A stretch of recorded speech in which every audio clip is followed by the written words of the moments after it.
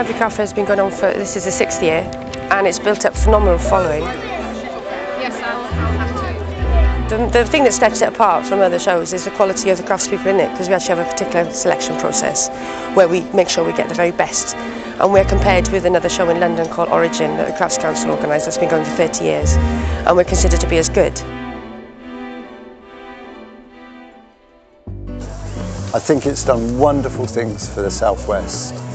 I think Sarah's managed to pull this together, and hats off to her, because I've seen this develop, and I've seen that over the last 5 years just grow and grow and grow. It's very good quality, in fact it's very, very good quality, high quality, but it's actually relaxed as well. Lovely atmosphere, fabulous makers, lovely location, really nice.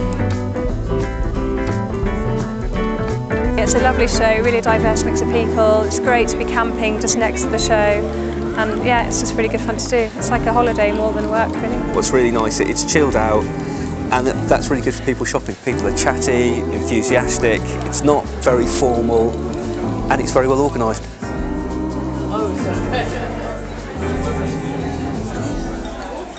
There's such a diversity of work, there's a very high quality and such a wide range to see. It's really exciting. And there's good quality work as well, so you feel, you know, you've done well to deserve a place here. I've met a lot of people, I've got a lot of really good feedback, which is really encouraging actually. I'm between jewellers and glassmakers, so we're not really in competition. So everybody's very friendly and helpful, and also liking each other's work, you know. So some of them are coming to buy my work and making me feel great about it.